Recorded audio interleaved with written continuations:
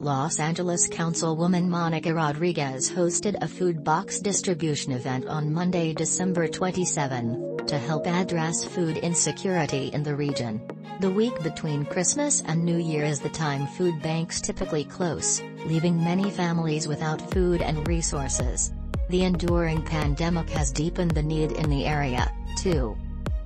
Volunteers distributed 1,000 boxes of food, which included dry foods, vegetables and poultry.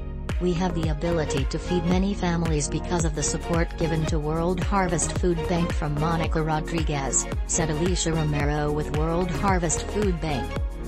We feed people all over Los Angeles. We don't care about what people earn, we just want them fed. Today we have assembled boxes of fruits and vegetables, healthy snacks and 10 pounds of organic chicken. We have seen how many families are in need, and we have worked with the food pantries who have been doubling up their efforts since the pandemic began. There is definitely a lot of need that we still have in our community, the councilwoman said.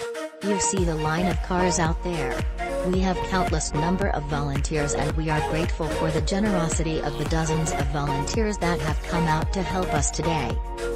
Rodriguez said she hopes to grow the drive going forward. We invite people to contact their local food pantry or reach out to my office. We are working very closely with our food pantries to expand their efforts.